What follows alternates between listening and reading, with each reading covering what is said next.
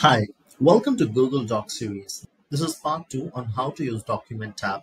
In this video, we will explore more functionalities of Document feature on Google Docs. So let's get started. The first feature that we are going to explore today is Show Outline functionality. But firstly, if you would like to view the additional functionalities or features that each tab has, you have to just use the tab options that will give you a quick pop-up or view of all the additional features that are available on each tab. Now, let us understand about Show Outline. For this, I've created already a tab that has certain information on this. There are 4 headings over here, which are what is Google Docs, how is Google Docs used, the benefits of Google Docs, and Google Docs versus Microsoft Word.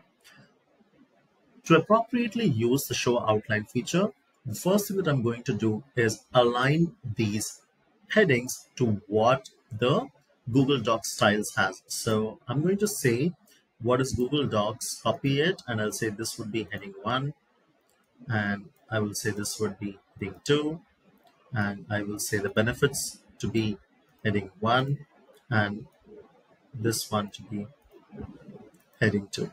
So once I align these headings to what Google Docs has, I'm going to go ahead to this tab options and I'll say Show Outline. If you see here, it gives a quick pop-up of all the headings over here. But what is Show Outline exactly doing? What happens is when you're aligning these headings, it gives you a quick view of all the headings as hyperlinks. So when you're clicking on one of this heading, which is as a hyperlink, the page quickly moves to that information.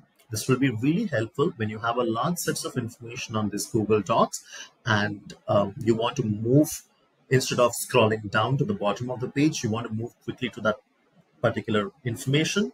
You use this Show Outline. And if you'd like to hide this outline, you click back on the tab options and you say Hide Outline. And at the same time, you can click on Show Outline to show the information. If you would like to remove any of the heading from this hyperlink, then you remove it this way. This is how you can use the Show Outline feature or the functionality of Document tab. The next functionality that we're going to talk about is the Move Up functionality or Move Down functionality. This functionality allows you to swap the positions of the document tabs. So you can move this document tab to the top by clicking on that, or you can move it down by clicking on the Move Down.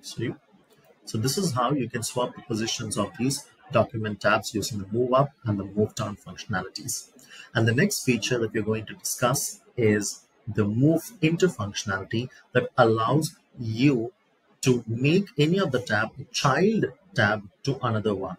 So for example, I'll say Show Outline to move into tab 5, then Show Outline will be a child to tab 5.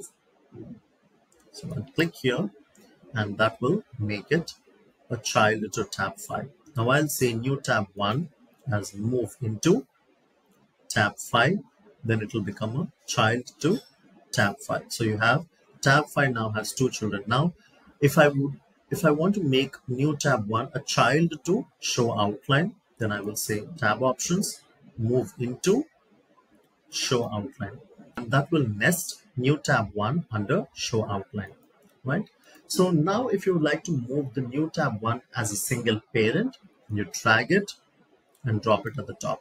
And the same with the Show Outline. If you wanted to make it a parent, you drag it and drop it at the top, right? So these are the 3 features I would like to discuss in this video. I'm coming up with a 3rd video to discuss more features, so stay tuned. Thank you so much for watching.